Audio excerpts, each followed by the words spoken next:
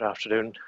For those of you who have just joined us, David Rouse is my name, advisor on multi-unit developments and owners management companies with the Housing Agency. You're very welcome to our webinar this afternoon.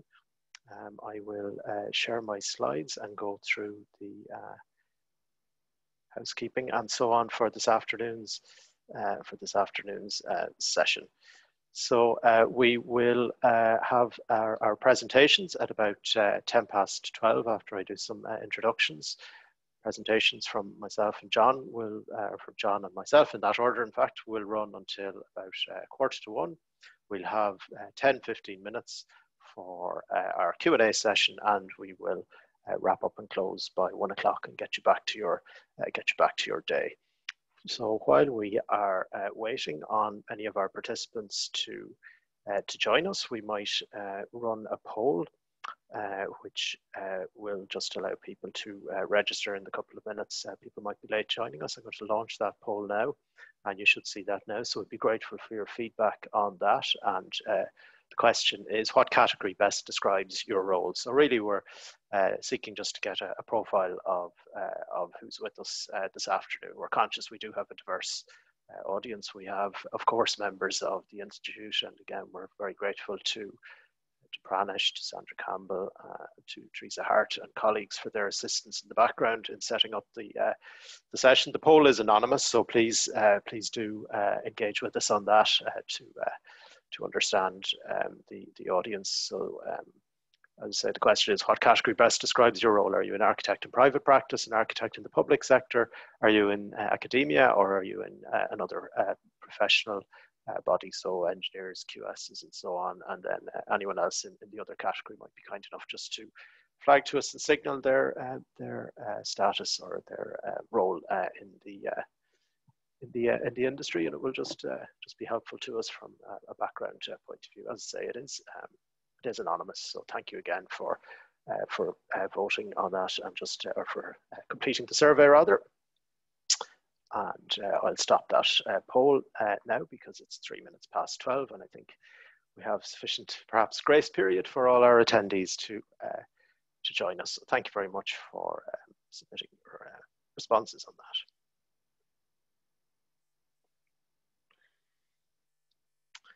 And I will go back to sharing my screen now to go through the rest of our, excuse me, our housekeeping. As I say, that's our timetable for this afternoon. We would remind you in terms of housekeeping to use the Q&A function to type in your questions to our panelists and our speakers towards the end of the session. If you're having any problems with the tech, or if you see any problems from our perspective in the sense you can't hear or see us, or there's a difficulty with anything, please use the chat function for that. And my colleagues, Katrina Lawler and Mary Coffey, are available in the background to keep an eye on that, and they'll flag to me any issues around that and keep us posted on any problems.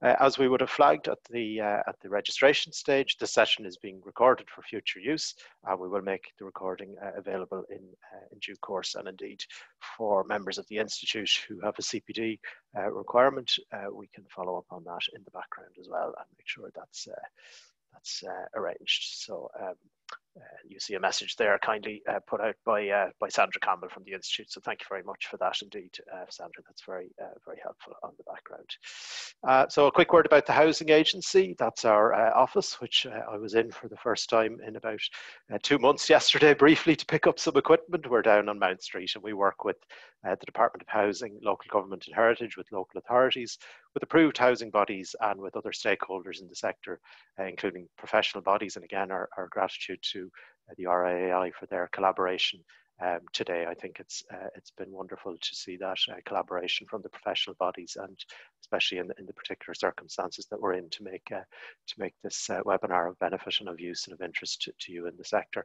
And our vision, or our ethos, is to promote the building of sustainable communities, and sustainability is a key theme of the subject and of the content that we'll be touching on throughout the course of the presentation in the context of apartment buildings and multi-unit developments. A quick word, of course, on our whole of government approach, if you like, in terms of the COVID-19 situation. As you know, full details of the measures and health requirements are available on the gov.ie website, so you can check out the latest status on that particular website.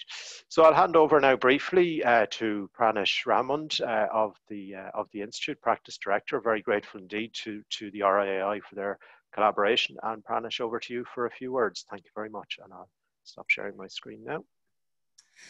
David, good afternoon all. Firstly, we're delighted with the high level of interest in this webinar. Thank you, David, for the warm introduction.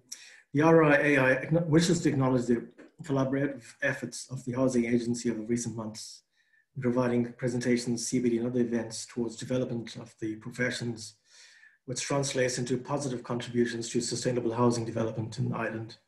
We're especially thankful to you, David, Rouse, Isola Dillon and the Housing Agency team, John O'Mahony of the RIAI Housing Committee and O'Mahony Pike, Catherine Megan and Sandra Campbell of the RIAI, who were jointly instrumental in bringing this event to you, to your office, home or gardens. The RIAI supports and regulates the architecture profession and promotes the value that architects bring to society for everyone's benefit. Our purpose is to drive excellence in the built environment. The RIAI regularly engages with government, the professions, industry clients, and the public to promote quality in architecture, to deliver quality and sustainability in the built environment, to enrich our distinctive culture and heritage, to contribute to the competitiveness of our economy, and to improve quality of life for the people of Ireland today and for generations to come.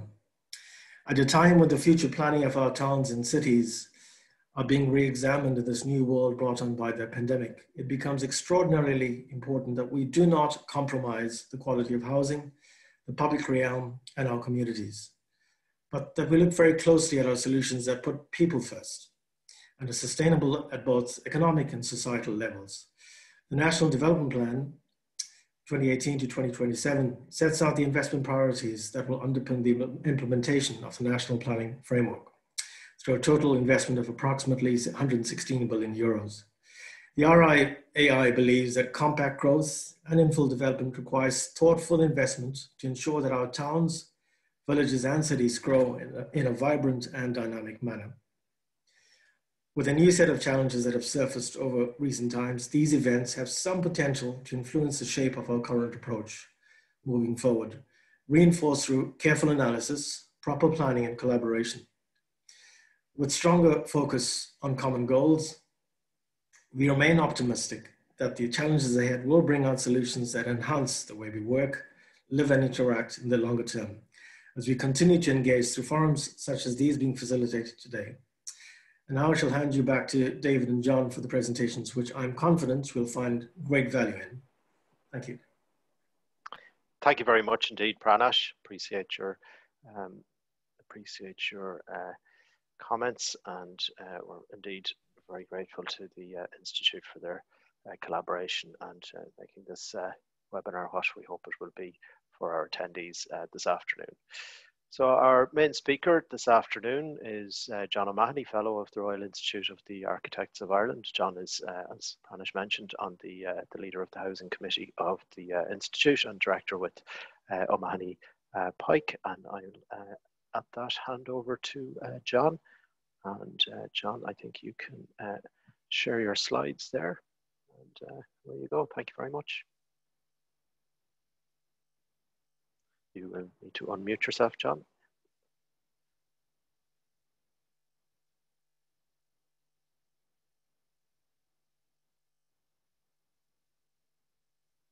John, just having a little technical difficulty there. If you could unmute.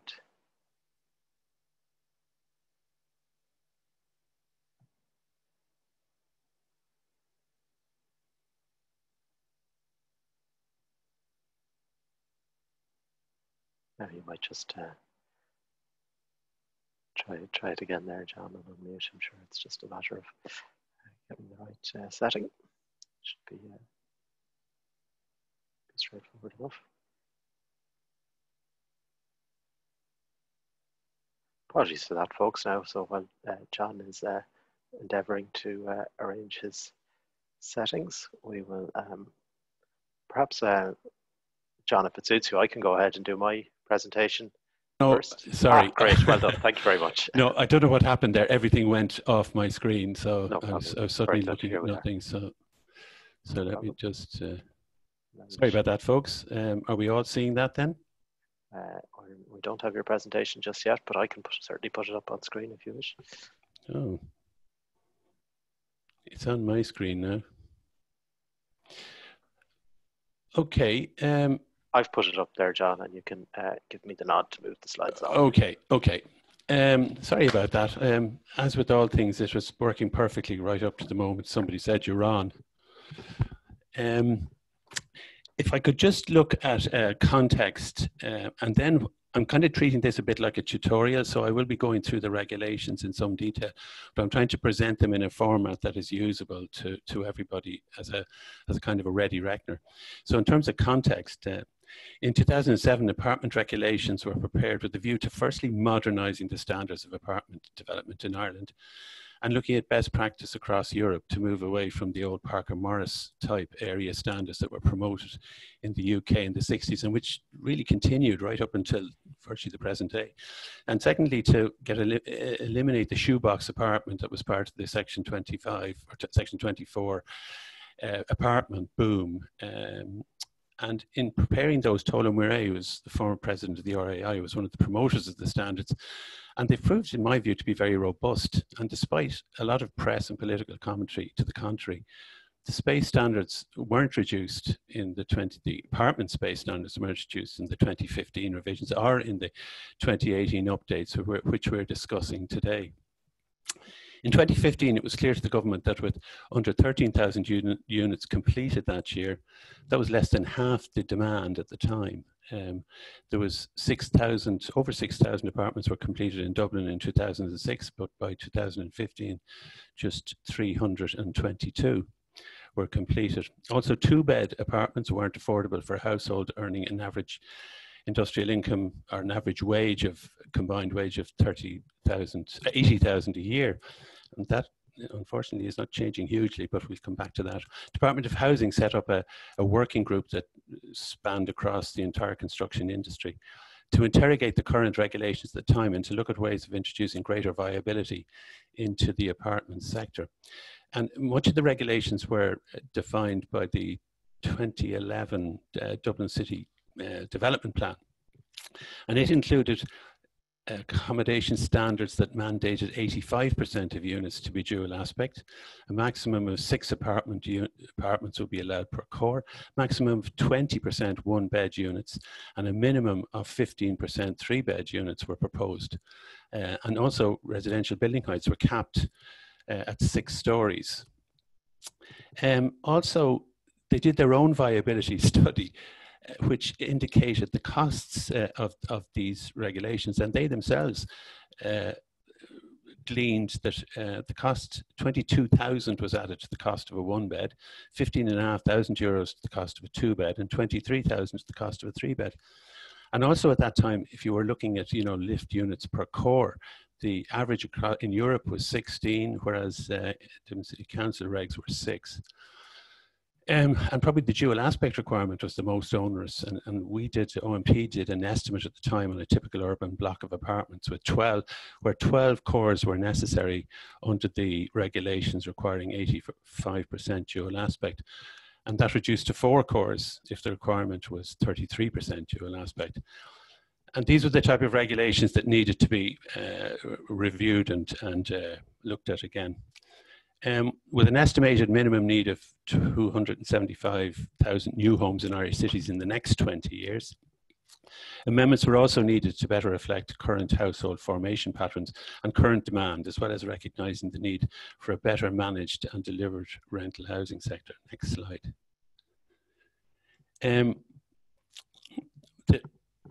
There are 6 sections and an appendix in the 2018 guidelines for planners and planning authorities. I've structured the presentation so that it may be used as a quick reference guide on apartment standards, and in doing so, I've tried to simplify the content. I'm sure I've missed something, so please stay in touch and I can update this when I issue it. Next slide, please.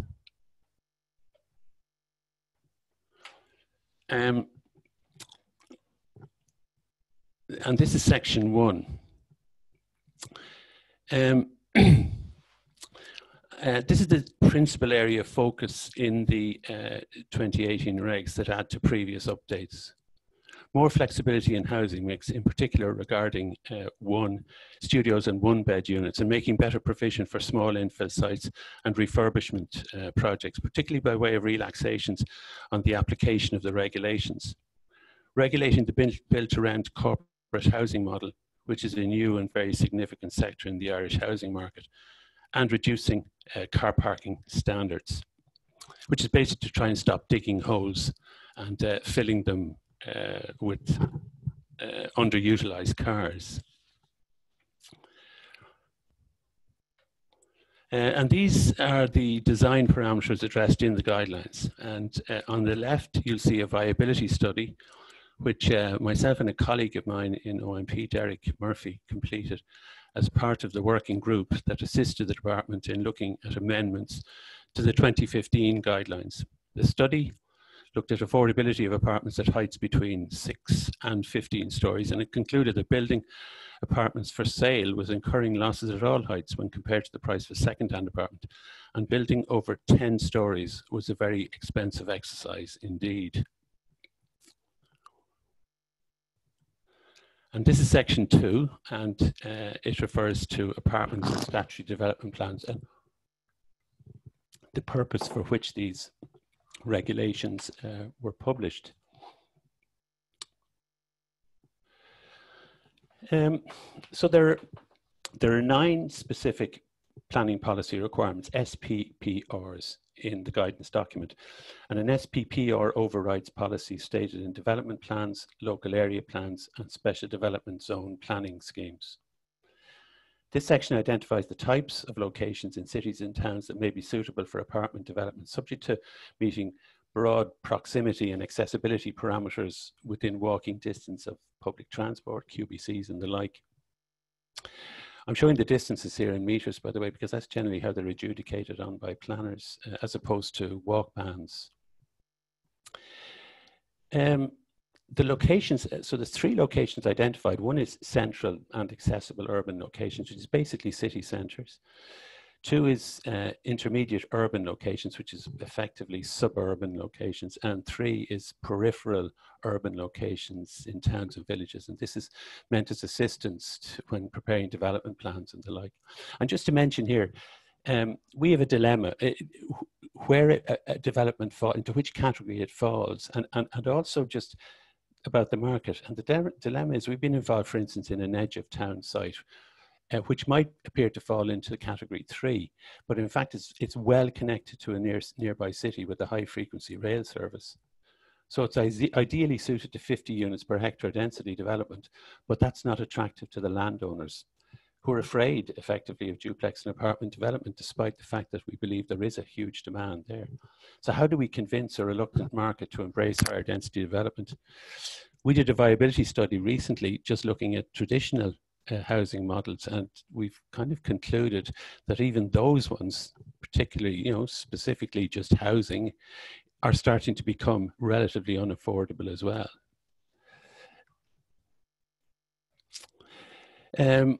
So housing need and why we need more apartments. Emigration hasn't solved our housing problem, or emigration did solve our housing problem in the past, and not anymore, particularly this post-COVID period. And these are the standout facts behind the need for more apartments in Ireland. The population is growing. It's likely to continue to grow post-COVID. The majority of households now are 1 and 2 persons inside, and I mean majority, over 50%. Allied to the fact that by 2040, 25% of the population will be over 65. And we need to provide homes to match the lifestyle and the purses of our citizens. And as such, the guidelines are designed to facilitate an increasing number of smaller homes, such as studios, 1-beds and 2-bed apartments. And reducing the numbers of 3-beds will also improve scheme viability. I'll actually look at how these have been applied later on in my presentation in projects that we're working on. And here are the first 2 SPPRs, and they address housing mix. And a provision in SPPR 1 is to increase the number of studios and one beds to a combined maximum of 50% of total units in a development, with no minimum requirement to provide 3-bed apartments. A maximum of 20 to 25% of these apartments can be studios, and a planning authority has a discretion to accept deviations from this mix, but that can only be accompanied by housing need and demand assessments in the area. SPPR2, which really covers building refurbishment projects of any size and smaller infill sites up to 0.25 hectares. We need to offer great flexibility in dwelling mix with no restrictions in developments up to 9 units, but no more than 50% studios are allowed. And in schemes up to 49 units, the first 9 have no mixed restriction, with the balance complying with SPPR1, and for schemes of 50 plus, SPPR1 applies to the entire development. So the whole purpose here was really to start looking at these smaller sites, and you'll find as we go through the regulations that there are relaxations which apply to these two particular types of development right the way through the regulations. And also, just buried in the middle of this section is a very important guidance note that states that building design performance criteria will replace blanket planning standards regarding building heights and building separation distances. And that basically was to override this idea of maximizing heights of buildings within development plans.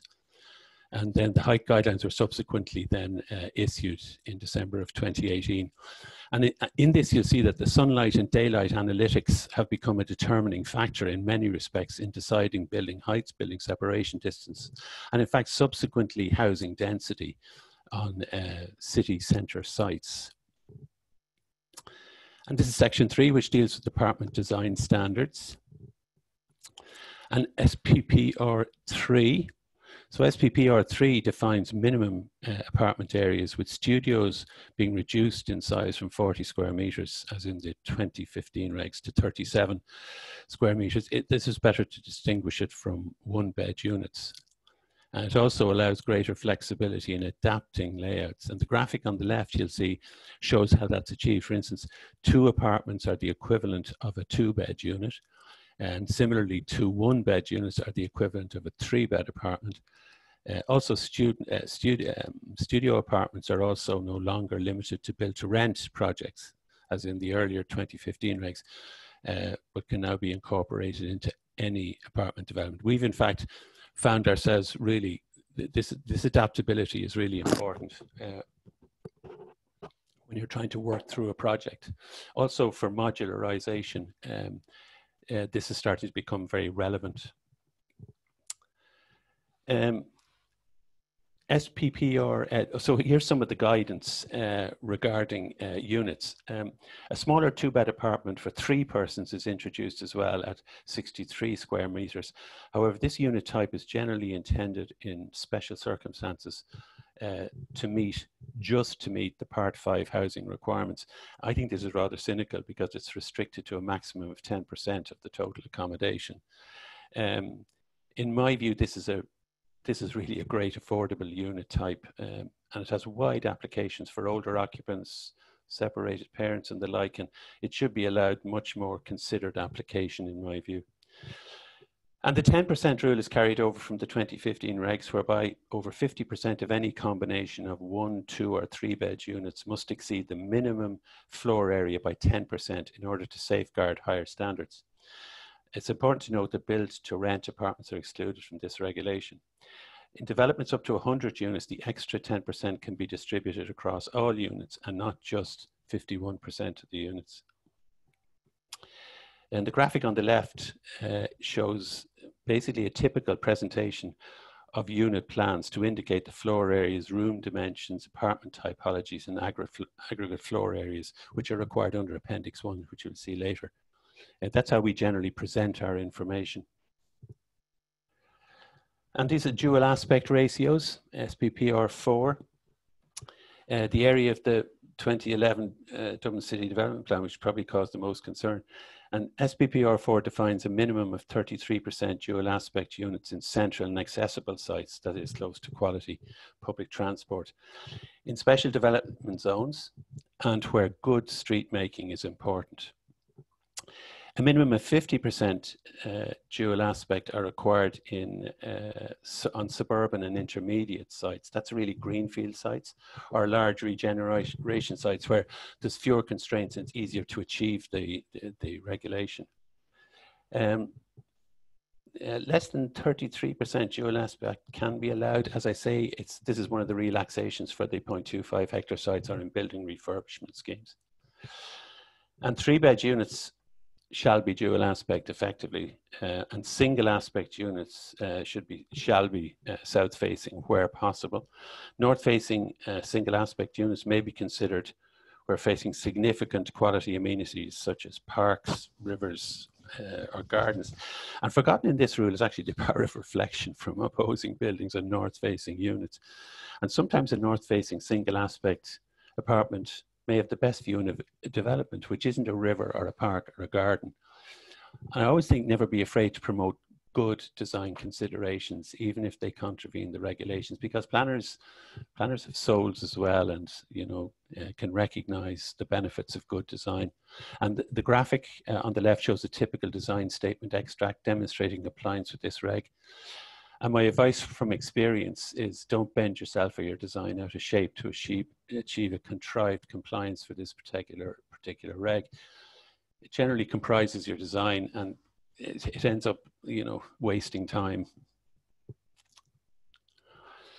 SPPR5, straightforward. Ground floors shall be a minimum of 2.7 high internally to facilitate non-resi uses. And possibly in the future, for non-resi uses in the future, but possibly 3.5 to 4 meter heights and ground floors of central and urban areas is considered good practice. This can compromise the apartment designs. You have to be careful about that one. And the relaxation again applies here to smaller sites, 1.25 hectare sites, and refurbishment projects. There's no actual definition of increasing the heights in upper floors, but we find in practice that all our floor to ceiling heights are now 2.65 from the point of view of design quality, but also for daylighting reasons. SPPR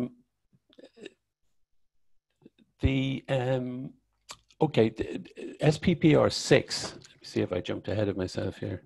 Yes, SPPR 6 defines a maximum of 12 units allowed per core, and this facilitates a greater number of studio and 1-bed units while complying with the Part B travel distance requirements. Again, there's flexibility on small 0.25 hectare sites and on refurb projects. And the graphic on the left shows two typical floor layouts indicating compliance with this regulation. And an observation, using numbers of units per floor, it's not necessarily a great tool to define density, particularly when defining population density for the purposes of seeing whether commercial elements are viable or whatever. And types and sizes of apartments aren't recognized within this formula. I have a certain opinion that building form and local population capacity are best calculated and understood using plot ratios, gross floor areas, and persons per unit matrix. This slide, we're talking about internal storage on, and here we have minimum internal storage and utility space standards. Presses and wardrobes don't count, and maximum storage room sizes are 2.3 meters to prevent it from kind of morphing into a bedroom. 50% of storage can be located at ground or basement level. And again, the small site and refurbishment project relaxation applies here. And I've had a couple of questions actually about this particular regulation. Can storage in bedrooms be counted if it's built in, i.e. if it's stud-work construction? Yeah, it can, as long as it's not kind of identifiably a wardrobe. It has to be a separate element. And similarly, can the spare area in a hot press be counted as storage, i.e. if you discount the hot water cylinder? Yes, again, it needs to be a pretty good significant space, but you have to discount the plant. Next slide, David. And these are the minimum standards for private amenity space. Patios and balconies shall be a minimum of 1.5 meters deep. And again, another question about this particular regulation, and it goes, when measuring private amenity amenity space or balconies? Must the area be measured to the face of the wall, or can it be measured to the face of the glazing? Really what you're trying to assess here is the usable area. So generally we measure to the face of the balustrading and to the wall at the back of the balcony. Next slide. And effectively this slide is the appendix 1 in the regulations. And I'm inserting it here because I think it's more relevant to section 3 rather than where it's located within the regs document itself. And the regs include minimum aggregate floor areas for kitchen, living, dining room combinations, minimum room widths and minimum floor areas which are listed in this appendix. I've had a question too about will COVID impact on apartment design and standards? Already we're looking at how we can incorporate permanent workspaces into our apartments while complying with the storage regulations.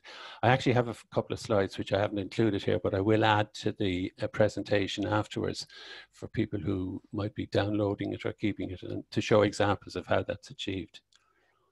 Next slide is section 4, and this is about communal facilities in apartments. And the next section is about access and communal facilities. And this looks at a number of areas. Generally in this section, it's general common sense guidance regarding access and corridors and non-statutory guidance on the types of residential community facilities to be considered in apartment developments. That's things like laundry rooms, gyms, concierge facilities, etc. It's important to know, however, that the planning authority can't impose definitions of such facilities on a developer. The developer has choice in what they might be. However, our experience is that some level of facilities is now being applied to all apartment developments. Childcare facilities provision will be dependent on the scale of the development and provision, and also what is the current provision in the area. So you don't necessarily end up putting childcare facilities on site, but on larger projects you will be including childcare facilities. Refuse storage is also pretty well common sense guidance, and probably the proviso is about providing it on street or in basement storage, which really is frowned upon. Next slide. Communal amenity space provision, which is the same as private amenity space, and it must be separated from private amenity space, ground floor particularly. And it's important to note that the need for adequate daylighting to courtyards with public amenity space, and again, something to be carefully considered at the early stages in any design process. Bicycle parking. This was a very big new section in the 2018 regs. It's very extensively covered. So these are the guidance here on this slide. And it's been dealt with on the basis, the regulation is 1 bicycle space per bedroom plus 1 visitor space per 2 units, and that's the standard. And I'm really saying here, don't underestimate the size of space required in meeting this standard. It can become quite daunting, or indeed the method of storage required and what it might look like when you're designing private amenity space. Also, planning authorities have different views on how to comply with stacking and weathering requirements. So it's really, really important from your designing point of view to resolve these issues early in the planning consultation. And here we have car parking guidance. And car parking has always been an expensive provision in apartment developments, and this section proposes a maximum rather than a minimum provision. There's an emphasis on reducing or eliminating car parking in locations with good public transport and where alternative modes of transport such as car sharing are provided. In central locations such as city centres, the default policy is to eliminate parking entirely or to certainly heavily reduce it. In intermediate urban locations, planners are urged to apply a maximum car parking standard, which from our experience would be between 0.5 and 1 space per unit. And then in peripheral urban locations, the default is 1 space per unit plus a percentage of car parking, such as visitor car parking, that would be 1 space per 3 or 4 apartments. And the relaxation of the small sites and refurb sites applies here as well. Next slide. And we come to section 5, and this is the build to rent. And this was one of the biggest sections and biggest changes to previous regulations. So basically, Section 5 regulates the build to rent sector, and SPPR 7 defines what this new class is. At the time of the preparation of these regulations, this sector was seen as key, really, to accelerating the delivery of new housing at scale. And there was clear international interest from corporate investors. Also, the domestic apartment rental market was seen as dysfunctional, poorly managed, without professional skills, and we needed to improve the provision and the nature of apartments to provide modern standards of long-term rental accommodation. This sector, in all its manifestations, it's better known in the property world as the PRS, private rental sector. You're going to find it called many things. So when the regulations for a build-to-rent development was being considered by the department, there was a strong lobby from parts of the property sector to specifically identify in planning terms a class of housing called build-to-rent. This class will be distinguished from traditional forms of apartment development by way of protection of the asset with a legal time-limited covenant that prevents the breaking up of a development or part of a development for sale. This device was seen as reassurance for investors and was enacted so that the investment return was protected for a fixed period, and in the case of these regulations it was 15 years. Generous relaxations in regulation, which I'll cover in a moment, are offered in these regulations to encourage this form of development. And did the property sector embrace this covenanted model? Well, in my evidence, I'd say no, not hugely. Most new apartment developments are funded by investors in the corporate rental sector because of the funding model. Traditionally, a developer will borrow from a bank to build out an apartment block. They then wait to sell the entire development piecemeal before they get a return. That's a costly exercise in time and a risky exercise, and particularly for our developers who were all bust after the recession. With the rental model, the investor funds all the development costs up front and buys all the apartments from the developer. Generally at a discount in most countries, but in Ireland at a premium due to such strong demand. I'm not sure how that'll be post-COVID. However, the covenanted model has not been popular because PRS investors still want to retain the ability to break up the asset and sell it off at any stage, even though it will be a build-to-rent development. And I'd say that currently 80% of our apartment work is for corporate rental sector, but just 2 of 30 projects are being designed as build-to-rent covenanted projects. I know this is rather complicated, but I hope that somewhat explains it. And at the moment, very few developments are being built for sale, except in very high value locations. Next slide. SPPR 7 defines what amenities must be included in build-to-rent developments.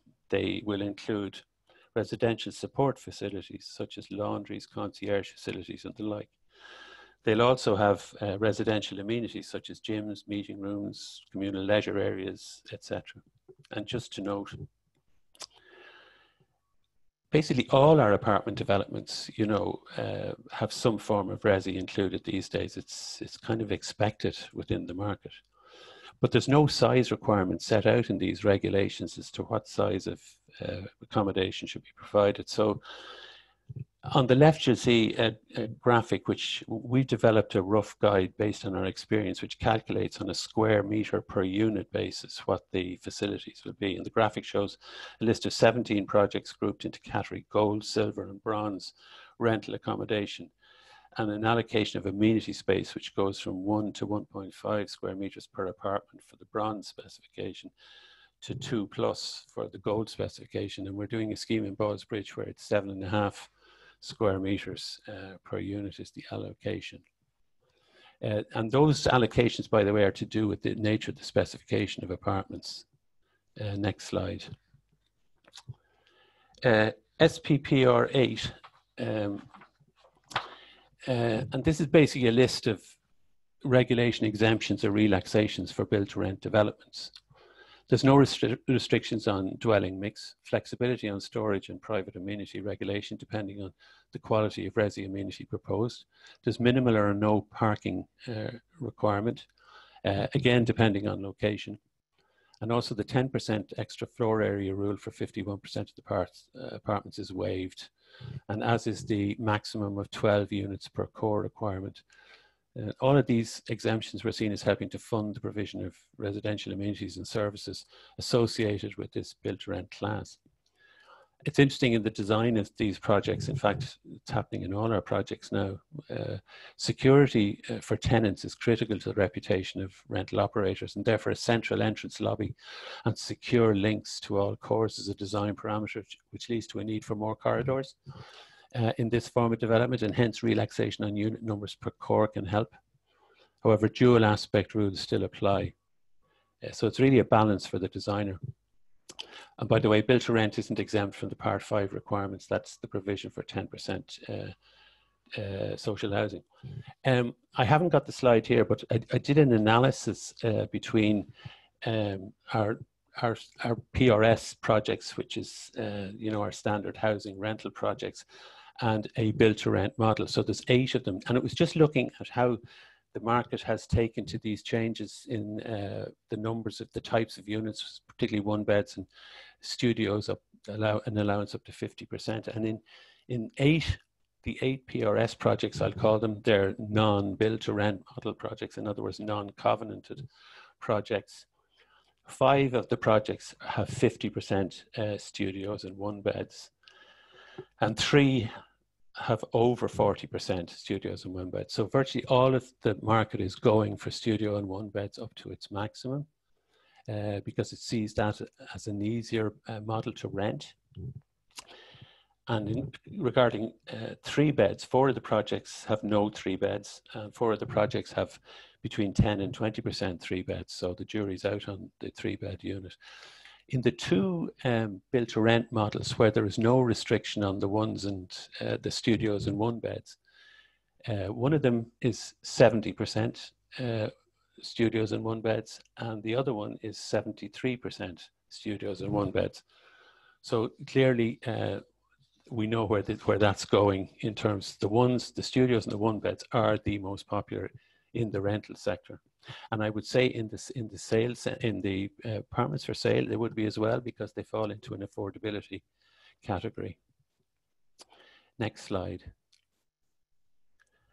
And this is probably the most contentious of all the regulations, as it turned out, and it was rather innocuous when it was first considered, which is the shared accommodation or shared living sector. This is a form of short-term rental accommodation similar to student accommodation, with residential units or clusters of 2 to 6 single or double ensuite bedrooms arranged around shared living and kitchen facilities, and with residential amenities similar to build to rent at ground floor. So it's kind of been described pejoratively as student accommodation for adults. These requirements are being constantly reviewed, however, and generally the standard we've seen is 8 units per cluster, certainly abroad. Part 5 doesn't apply to shared accommodation, and this model is seen as only appropriate in very limited circumstances in central urban locations or near major employment areas such as health campuses or similar. However, there's a huge pushback from politicians and media to ban this form of accommodation, as it's seen as a return to the bad old days of the bedsit. I take a view that it is an alternative, very short-term accommodation solution, which should be allowed, but in very controlled circumstances. And also, I think the trade-off should be that the quality of accommodation and services must be significantly above the ordinary in terms of specification and finish. And one other question, somebody said to me, you know, will shared living survive the COVID pandemic? I think it will. I mean, hotels are, you know, adapting. Prisons, they adapt. Not that I'm saying that shared accommodation is a prison, it's not. But certainly I think it is a form, an acceptable form, but in very limited circumstances. And the next slide. These are basically the shared accommodation provisions This outlines the qualifying requirements for shared accommodation developments, including the provision of residential facilities, and also compliance with SPPR 7. So it has to be a covenanted type of development with residential facilities and services and amenities provided. There's no dwelling mix requirement, minimum sizes of bedrooms. There's living room and kitchens facilities are specified. There is flexibility in the provision of storage and private amenity, and minimal parking is required for these types of facilities, as they're generally going to be centrally located. They're all indicated there. And now we're getting near the end. So this deals with apartment and development management process. This section covers planning, application, consent, and management and operation of apartment developments. And there's a requirement to submit a housing quality assessment with your planning application, which is effectively a schedule showing how you comply with all the various standards, i.e., types of apartment sizes, storage provision, etc. And the graphic on the left, which is rather difficult to read, I apologize. It does show the type of Excel sheet that we have to submit with our planning applications. In fact, that can be blown up. Again, any of this information I'd be more than happy to share with people after the seminar. And next slide. So here we have daylighting, sunlighting guidance to planning authorities, and to have regard to BRE guidance, site layout planning for daylight and sunlight, or the BS 8206. These are the references that are actually driving a huge amount of our design at the moment. They seem rather innocuous, but really when you're getting into the sharp end of design, sunlighting and daylighting is a critical element, and it's fair to say it's defining residential densities, particularly in city areas.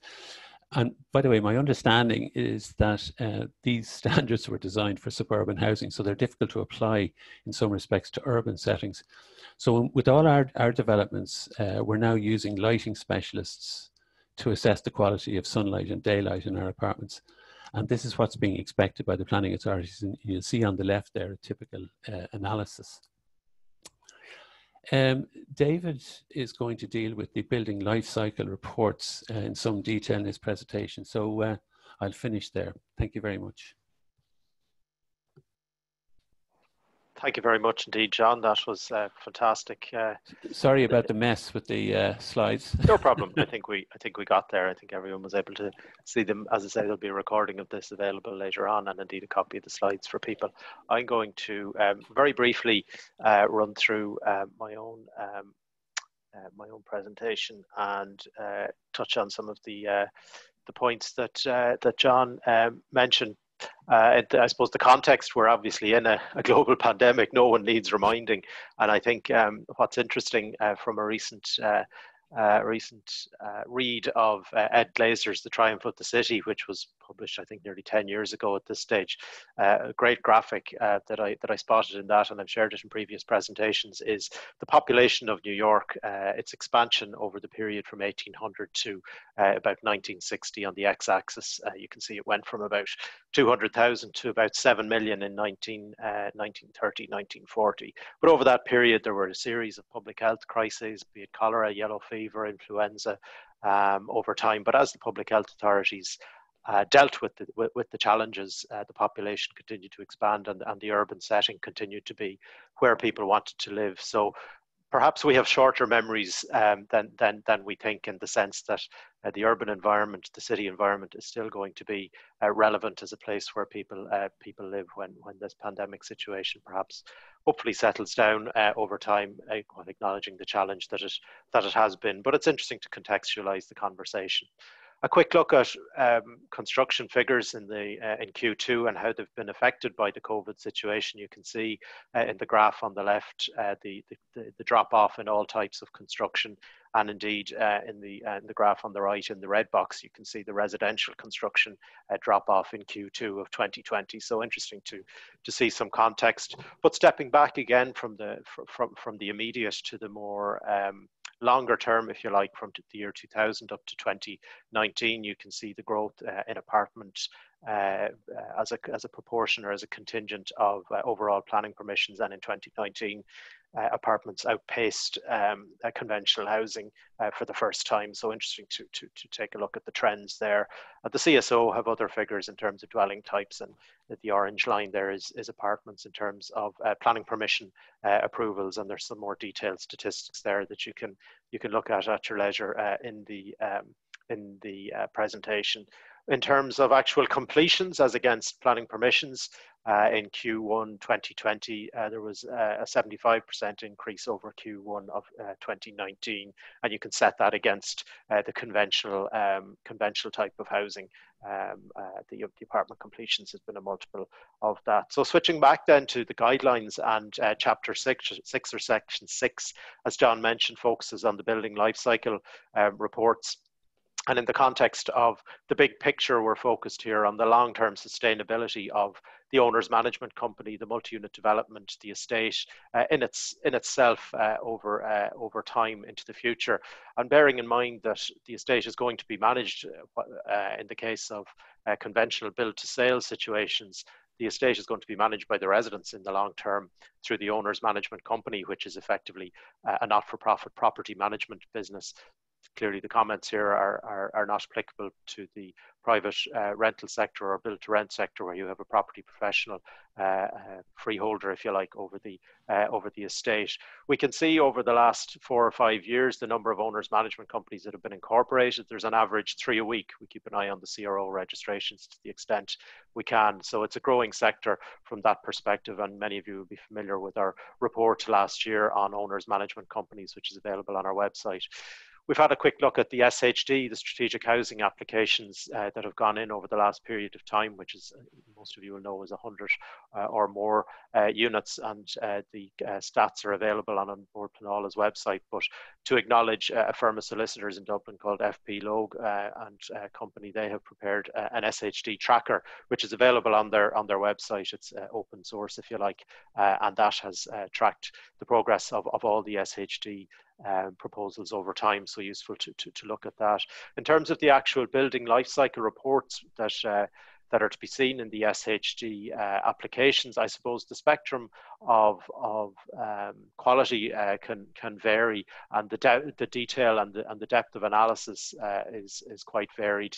Here's one for here's a building life cycle report for development of 200 apartments, and you can see the bare bones of what's been given is really just the constituent parts of the development, whereas in a separate one, I've obviously anonymized these for obvious reasons, we have an owner's management company operational management plan, so a quite detailed and granular exposition of what's going to be the plan for managing the estate. And this is a very recent one that was submitted for 200 apartments, I think in the Dublin area, and the focus there is on again, a quite detailed exposition of how the estate will be managed. So you see in the red box at the bottom, they have included a building condition report, a sample forecast of costing. On the right-hand side is the owner's management company, management agent, plans for spending and so on. And there was a separate life cycle report over and above this operational information included. So moving on then in terms of the guidelines and compliance with the MUD Act, it's interesting to see a local authority planning permission condition. So this wasn't for a strategic housing development. This was to a local authority outside of Dublin, and condition in was compliance with the MUD Act. Specific OMC and a development specific sinking fund. And if we look into, again, a more recent service charge budget included in a building life cycle report, this is for a development of 142 homes, and magically the service charge budget for the estate came out at €142,000, which was €1,000 per unit. I suspect that the rigor behind that was finger in the air type, because the block insurance for the estate was €9,000 for a block of 142 apartments. That seems very good value for money. Moving on to the sinking fund and building investment side of things into the future, again, the issue is sustainability here. How are the residents or the occupants or indeed the owner occupiers or landlords, how are they going to fund the estate in future? the Society of Chartered Surveyors Ireland did some very good work a couple of years ago and provided, and their analysis really pointed up the under-provision in estates. So it's something that needs to be thought about from the outset when the development is being proposed, when it's being put together. A typical building investment fund here for 40 apartments, you can see the life expectancy and the reinstatement cost, if you like. The MUD Act says that the sinking fund contribution per unit should be €200 per annum. If we take this practical example on a back of the envelope, if you like, calculation for this development of 40 apartments, the sinking fund is about €600,000. Over a rough 25-year life cycle, that's about €600 per apartment per annum. So again, quite a distance from the MUD Act recommendation, if you like. So again, these are the things that need to be in the minds of all of us when planning apartment developments and multi-unit developments, the sustainability of the estate into the future and how the residents will manage it. Interesting to see the Financial Times last weekend had a very good article. If you're a reader, if you want to check it out, the impact of COVID on service charges in multi-unit developments and in apartment developments in particular. And one commentator reflected on high-spec glazed windows and glazed walls, and in a situation where they need to be replaced, the residents have to move out for about 12 months. So I suppose there's a spectrum of quality and a spectrum of expectation. Do the residents know when they're moving in that this is what's going to hit them in 20 or 30 or 40 years time, depending on the quality of the materials in the build and so on. So that's a quick reflection on building life cycle reports. I'm conscious of time. It is coming up to 1 o'clock. We may have to foreshorten our Q&A session, so apologies for that. I'll quickly look at what's coming down the line in future. The programme for government points up a use it or lose it condition for planning applications of units, planning application of units of 10 or more, perhaps a building standards regulator on the cards.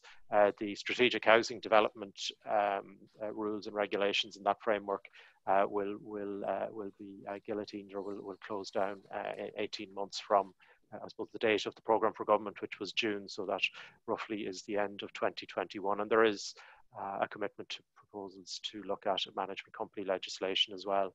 What else is going to impact on planning for apartments? Well, the Waste Action Plan was published by the Department of Communications, Climate Action and Environment last Friday, and a principle or a component of that is the intention to work with the Department of Housing around changes to planning and tenancy laws in relation to infrastructure for waste management, for recycling, for brown bins, black bins, and so on, because there seemed to be a gap in the current regime there where apartment dwellers aren't getting the most out of the potential for recycling.